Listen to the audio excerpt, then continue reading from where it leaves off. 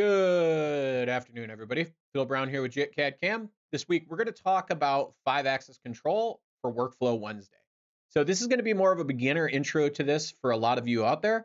However, I think some of you are going to get some value out of this even as advanced users. That said, you do need the machining extension. It is on sale right now, and you can buy directly through myself at JitCAD Cam using the link down in the bio below.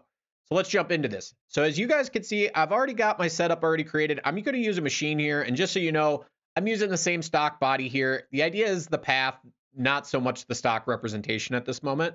So the very first thing I need to do is I need to go into any one of my 3D toolpaths that have 5-axis control. I always treat 5-axis personally as 3-axis at first. And you guys will see why here in a minute. So what I'm going to do is we're going to go ahead and do steep and shallow. I'm going to go ahead and tell it steep only, and let's just give it 0.1 step downs, and let's hit OK and see what we get.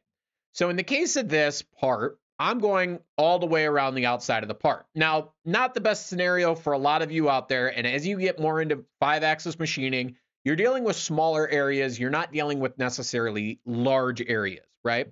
But if I was to simulate this with my machine here real quick, and I go ahead and hit play, at some point, we're going to cause a collision if you haven't looked at my timeline. And the idea is we spent all that money on a 5-axis machine to be able to come in and actually use stubbier tools, more rigidity, and get much better, cleaner finishes, right? So let's do exactly that. So at the very, very beginner level, what I'm going to do is I'm going to go into my toolpath, and I'm going to go to the multi-axis tab. We're going to tell it 5-axis, and then I'm going to go ahead and tell it collision avoidance automatic. So what's going to happen now is upon hitting OK, we're going to go in and we're actually going to create a full 5-axis simultaneous path with automatic collision avoidance. Now, there may or may not be areas that you can or cannot reach. I luck out very well on this part. However, the easy way to see what's going on here, because we've said vertical, is we're staying vertical until we have to transition to full 5. And that's why we're getting what you can see up here is kind of that lollipop kind of profile on these outer areas. So let's go ahead and simulate that.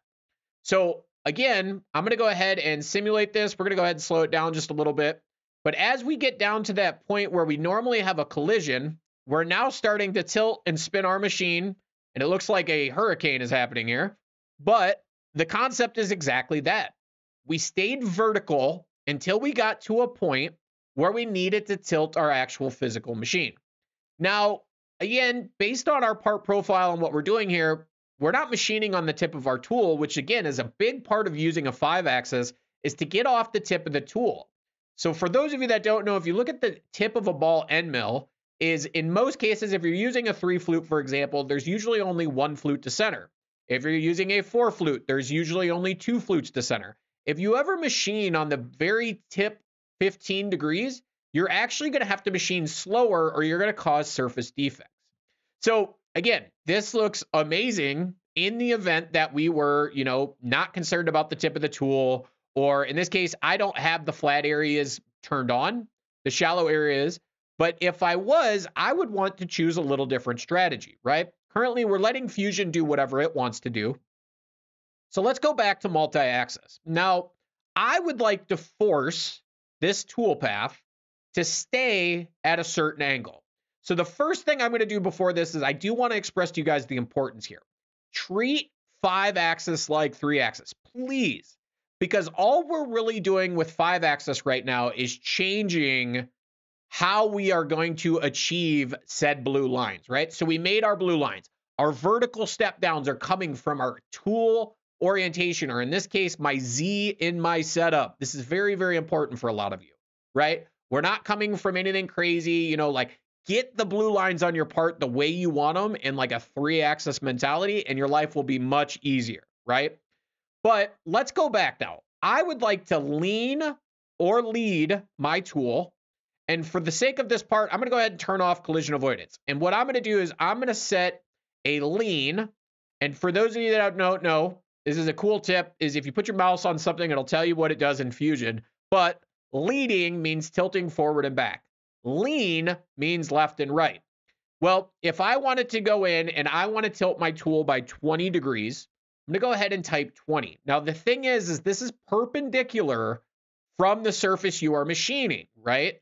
So normally it's always at that tip of the tool or 90 degrees kind of to the surface, right? Now, by doing a lean of 20 degrees, if I simulate this again, you're going to notice that we are now no longer on the tip of our tool, right?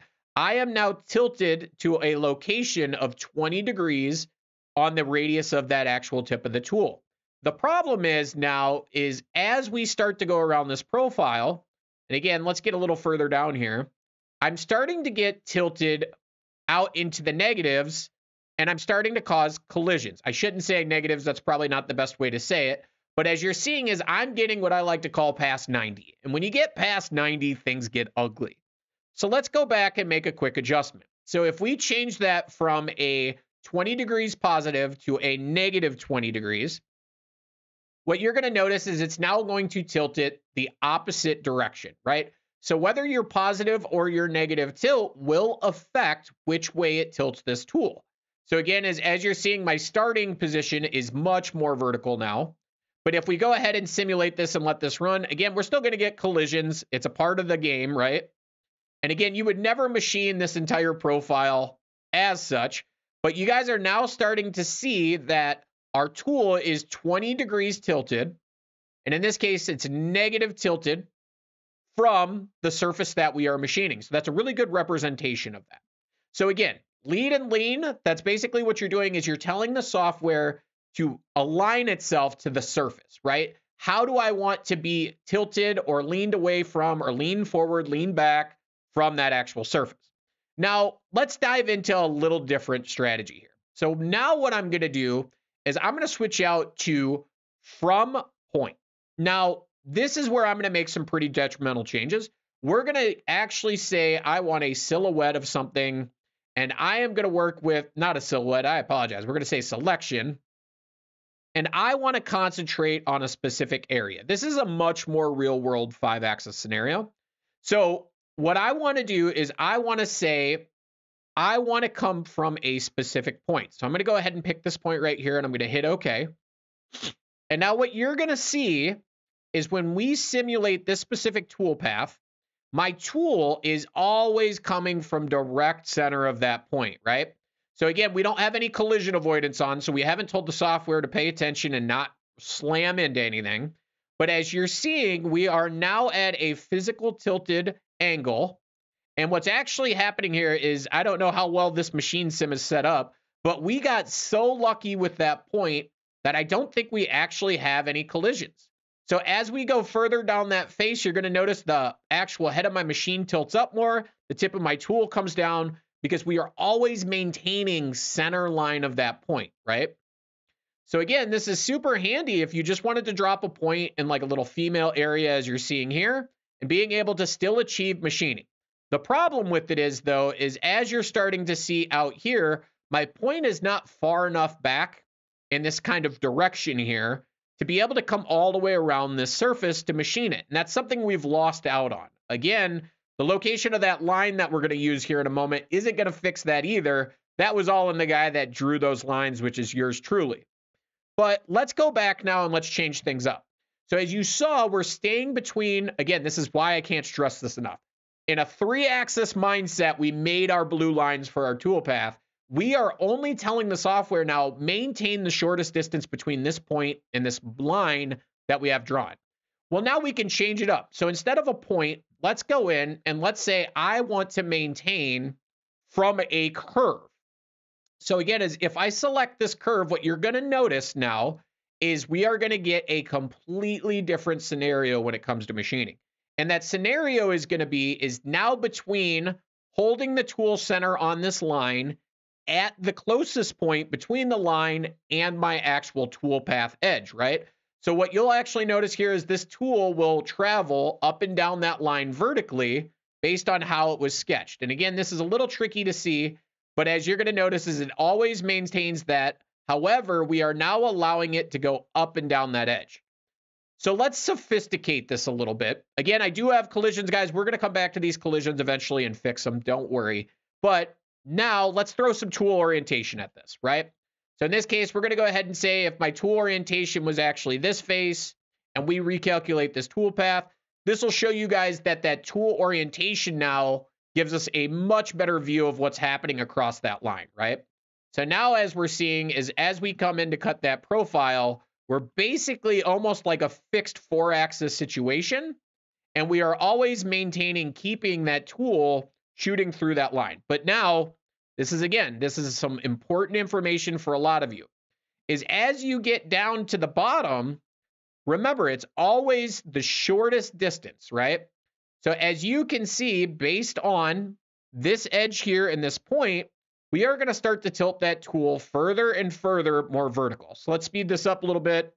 Let's go ahead and see if we can't jump forward in our toolpath. I might just have to click and drag this through. But as you're seeing again, guys, is we are now at the lowest point possible on the actual curve to come from, going to the furthest point over here with the shortest distance. And that's why you see we stay at this point as we tilt until we start to travel along that face. Again, my graphics card's jumping around a little bit here. But as we machine up, we never actually achieve going to the top of this edge, right? We're always at that shortest point in location. So with that, even with that tool orientation turned on, it has helped us a ton. So now what we can do is we can actually change things up even more. So this is kind of a neat trick here. So if I go back to the mentality of from point, and again, as if we were going to do everything from that point, actually I'm backwards here, guys. Let me go ahead and change something. We're going to keep it from curve. And the reason why we're going to keep it from curve is we want that tool to slide up and down that line that we drew, right? Now, I'm going to turn on collision avoidance. And what I'm going to say is I want to use a specific point for collision avoidance, right? So what's going to happen now is when I add that point in for collision avoidance, we are going to either trim our toolpath or we are going to fix the location that we're coming from in certain scenarios to avoid collisions. So what I'm actually going to do also is let's go ahead and kick off tool orientation one last time. And the idea is when we're now looking at this from a little different view, you're going to notice some areas may or may not be missing based on what we're doing. So again, is now with that collision avoidance in, we're able to actually keep that tool at certain scenarios locked to that point. So as you're seeing again, as we're coming in, as we're coming down, anywhere we are starting to cause a collision based on the closest point between that line and my toolpath edge, right, guys? What's going to happen is we're actually going to override and tell it, no, keep it closer to this point to avoid a collision, right?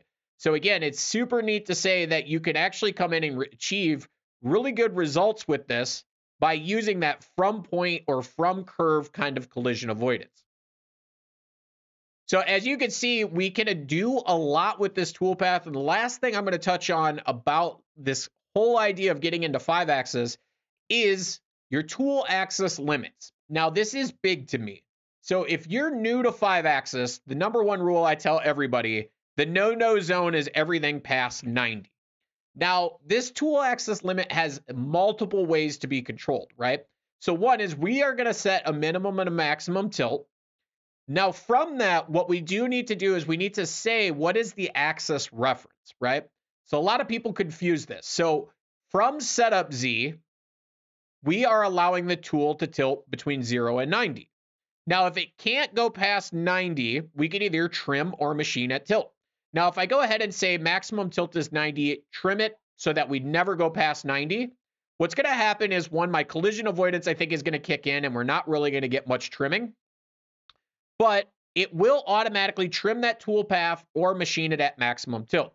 So if we go back in this path, and let me show you guys this a little bit better, we're going to go ahead and tell this that we're going to lean the tool, and I'm going to go back to 20 degrees. And what's going to happen with that leaning of the tool path is it's going to tilt downwards normally, but it can't because that's past 90 degrees, right? So again, as if we simulate this, and you'll see this in real time, is we will eventually start to tilt more and more, and we'll get to a point where we're at that 90-degree threshold, and we're about there right there, right? So it's never allowing past 90. Now, if I go in and I make the adjustment of, machine at the maximum tilt, again, this is a safety thing more than anything for you guys out there.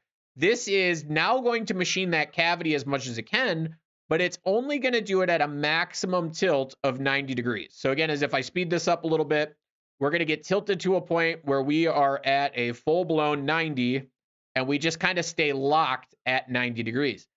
Again, super handy depending on what you're doing or what you're trying to achieve. There is some also tricks here if you're trying to kind of